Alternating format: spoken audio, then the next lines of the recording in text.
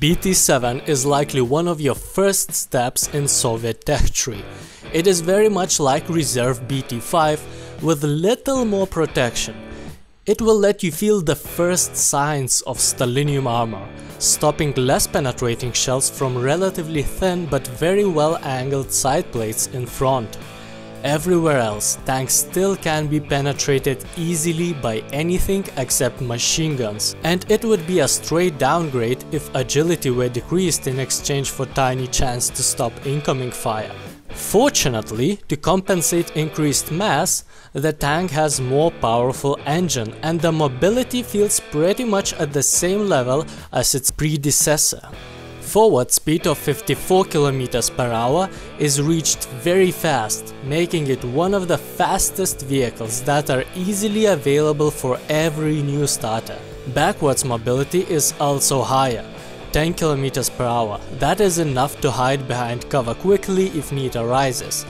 And despite you would expect slow turning speed for such long vehicle, but actually it is totally acceptable. Quite similar to most of the tanks you will meet in battles. Turret rotation speed is good, capped at 16 degrees per second, but gun's depression is only -6, so no hull down for you, while other nations will take advantage of that playstyle often. This is a common weakness of almost every Soviet tank that will lead you across all tiers, so you should start to pay more attention to surface below your tracks. 3 crew members means that sometimes you will be able to survive if enemy shell hits the turret and kills one of them. But whenever you are hit frontally, shell usually kills driver and one additional crew member behind him, resulting in instant death. On average, your opponents will have more crew, giving them more chances to survive your hits. And to hit them, you have 2 options. Solid armor piercing shell with up to 73 mm of penetration, and APHE shell with a tiny bit less of penetration but with ballistic cap, meaning that it doesn't lose penetration so quickly over distance, and additionally containing 32 grams of TNT equivalent of explosives. And the shell with explosive filler is something that Soviets are famous for.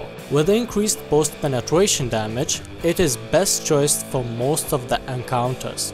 Reload speed with aced crew is 2.9 seconds. It is something average at these battle ratings. Every opponent with similar caliber cannon will reload at similar speeds, and the small caliber coaxial machine gun might help you to deal with trucks when 3 seconds reload feels too long.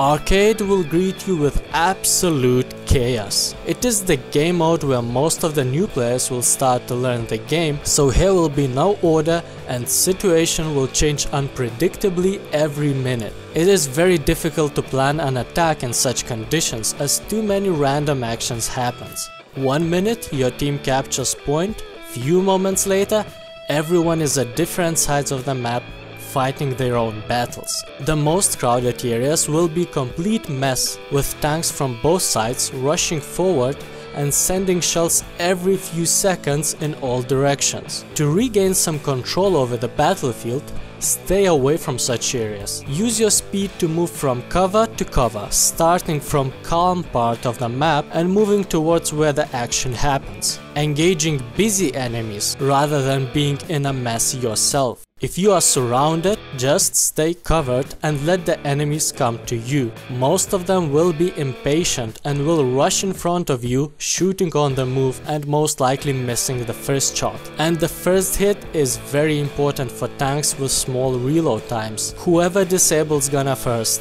usually wins the battle, because the time it takes to replace the gunner is enough for the attacker to reload and shoot at least twice.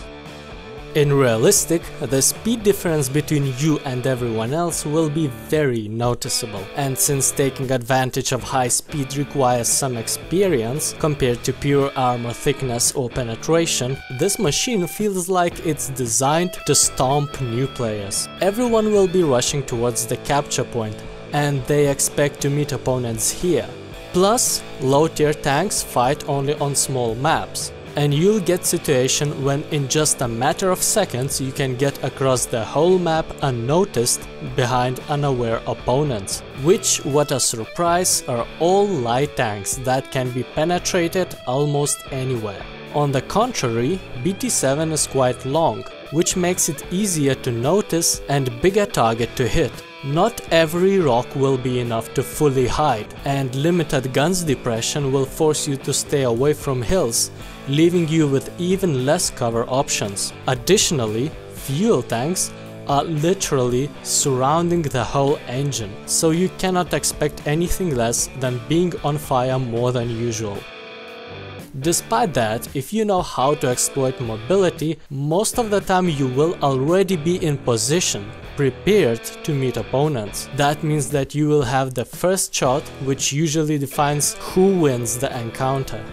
Overall, BT-7 is easily killable vehicle, but it stands out with mobility that may offer some tactical choices that other nations simply don't have.